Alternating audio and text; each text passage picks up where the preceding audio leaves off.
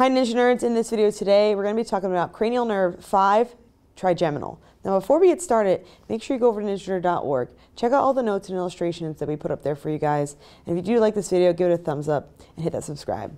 Now as we go in through our neuro, we're talking about trigeminal today. And instantaneously with trigeminal, you want to start thinking of the prefix here, tri. Tri meaning 3. So for me, that initially is going to tell me a couple things. Within the trigeminal nerve, we actually have 3 separate nerves. And that's also going to allow me to lean into the type a little bit because there's both found within the trigeminal. There is a sensory and a motor. Now, given that there are 3, I'm going to talk about them really quickly, and that's going to allow us to really then understand the function and then our assessment and then what could be going on with these patients as well.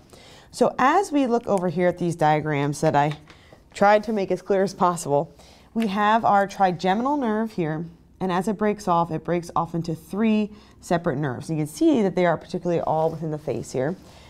And these 3 nerves, as they break off, break into these different regions. So from the side profile here, you can see the different regions that these nerves work on. And from the front view here, you can also see the 3 different regions. And I think knowing, or at least understanding and seeing a picture like this, helps you comprehend a little more as to where the trigeminal nerve is and then also what the functions are. So as we look at this here, we have the 3 different ones here. The pink one at the top here is going to be our ophthalmic nerve. And the word ophthalmic is actually going to lend for us where this nerve is, right? It's right around the eye. So as you can see, it comes up, kind of hits on the forehead, it's hitting right underneath the eye, and then on the bridge of the nose. The next nerve underneath here is this green one. We can see that it's right here on top of a bone here. So if you know the name of the bone, then you're going to know that this is the maxillary nerve. And the maxillary nerve is kind of encasing this cheek area. You can see also a little bit of the sides of the nose and then a little bit of the top lip area. And then our last nerve is the one in the orange here, coming down along the jaw, also hitting up in the temple a little bit. And that is, like the maxillary, taking into accompanying the bone that's there, which is our mandibular nerve. And you can see that we have 3 different nerves, but each one of these separate nerves of the trigeminal do not do both sensations. So real quickly, we're going to walk through. The ophthalmic nerve is only a sensory. It's able to sense some pain, touch, and temperature within these regions. Maxillary nerve, same thing, is only a sensory, and it's able again to do the pain, the touch, and the temperature. And then when we get to mandibular, that is where we're going to get both. We're going to have sensory and motor within our mandibular nerve, and we'll talk about that in the function in 1 second. So now if we jump over here back to the function, we can see right here trigeminal's coming off, right? As it comes off and touches all these different portions of the face. So our function for our sensory portions of our ophthalmic, our maxillary, and our mandibular are going to be the sensation of temperature, touch, and pain. And that's going to be areas like the forehead, the cheeks, and then also the chin or jaw area.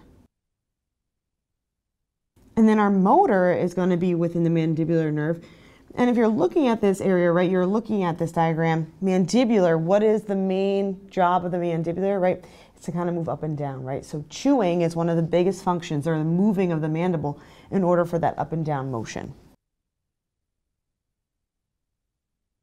Now that we understand that we have a motor and we have a sensory within the trigeminal, we can then go into assessment, right? So if we have a motor and a sensory, then we're going to have to assess motor and sensory.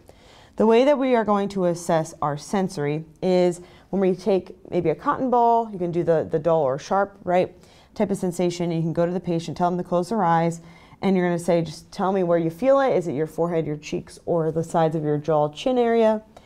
And tell me if it's soft or sharp, right? And then you can take the cotton ball and kind of go here, and they're going to say my left forehead, and it's soft, you know. And then I'm going to go down here, and they're going to see my right chin, and it's soft. So that is the way that we assess, by using a dull or sharp, and then going through with the patients having their eyes closed and assessing in those areas.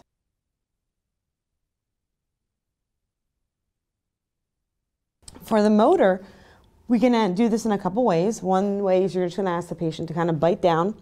You're going to palpate the sides of their jaw. You're going to see if you can feel the clenching of the jaw. So you're going to say, okay, can you palpate your jaw for me? And then palpate your jaw for me. Can you clench your jaw for me? And then I'm going to palpate on your cheeks here to feel the muscles. You want to feel, symmetrical, equal, even. And then you can also ask them too, if you want to put a little resistance underneath their chin, right? And just say, can you just open your jaw for me? And you just say, open, and just see if there's a little bit of push against it. That's at least going to be able to tell you if this nerve is creating that motion, right? And then it's also giving it balance and equal on both sides.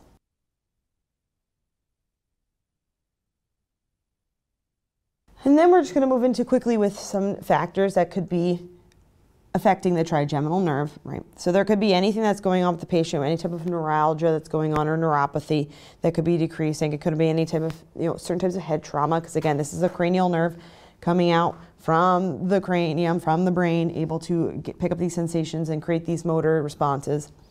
And then there's also one that's can be shown to have some issues with the trigeminal nerve, and that's going to be our multiple sclerosis, that demyelination of the nerve that's causing an issue for the nerve to actually receive and send messages and getting those signals. So those are the main causes or risk factors that we could see within a patient that's having issues with their trigeminal nerve.